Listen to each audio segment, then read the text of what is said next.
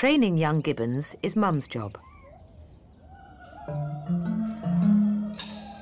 Down below, Dad Alvin is watching the process from a safe distance.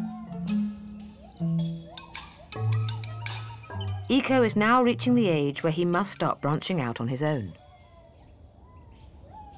The next stage for Eco now will be kind of trying to get a little bit of independence and exploring his enclosure a little bit further away from Mum. So that's kind of a big deal for a little baby gibbon. It's a nerve-wracking process for the keepers. It'll be one little hand that will maybe hang on to a branch or something but still be on Mum.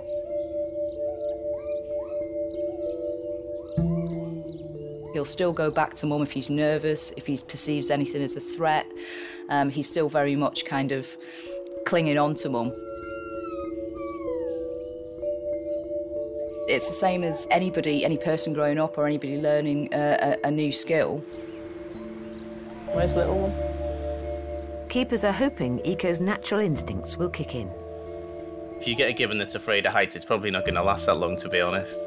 But you always hope that he's going to learn and do things the way he should do.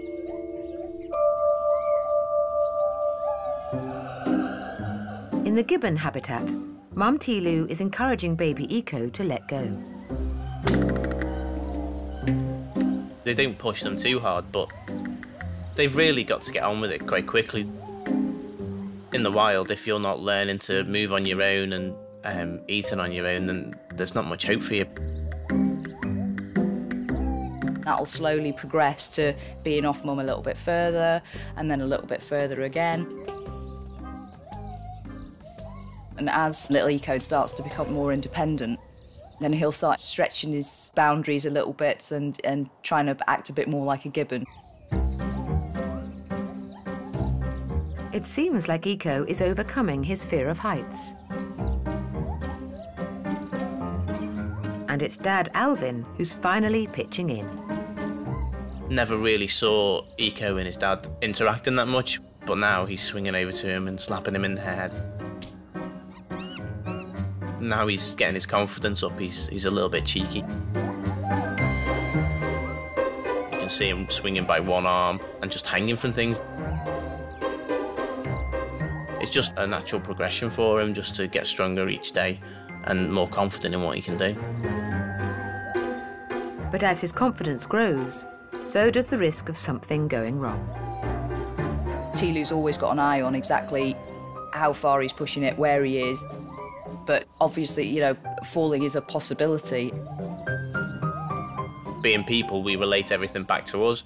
So you know that if you've got a small child, that they're possibly going to fall over, they're possibly going to hurt themselves. So it's the same with animals. You're watching them and you're hoping nothing's going to happen. But that's the only way they're going to learn, is by doing things themselves. You've just got to let them get on with it. In the silvery gibbon house, Eco's climbing lessons with Dad Alvin have run into a problem.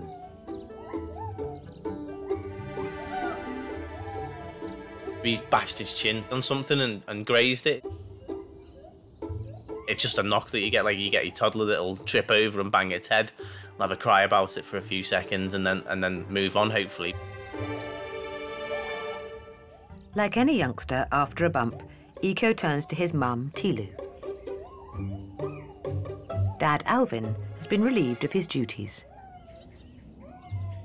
Tilu's really quite delicate and caring gibbon. She's the one that's looked after Eco the most. Primates especially have always got a really protective instinct over their youngsters. To make sure Eco's grazed chin is nothing more serious, Come on. Mark decides to take a look. Hi, sweetie. Hey, buddy. How's your chin? Looking all right? Want some of that? No, Mum's having it. Like all our animals, we just watch it every day. Keep an eye on it, check he's all right, and see that it's healing properly. Eco, let me see that chin. It's just part of it growing up for anyone, really, animals or children. Eco, look this way. You may bang yourself, trip up, but you get back up and brush it off. What have you been up to? What have you been up to?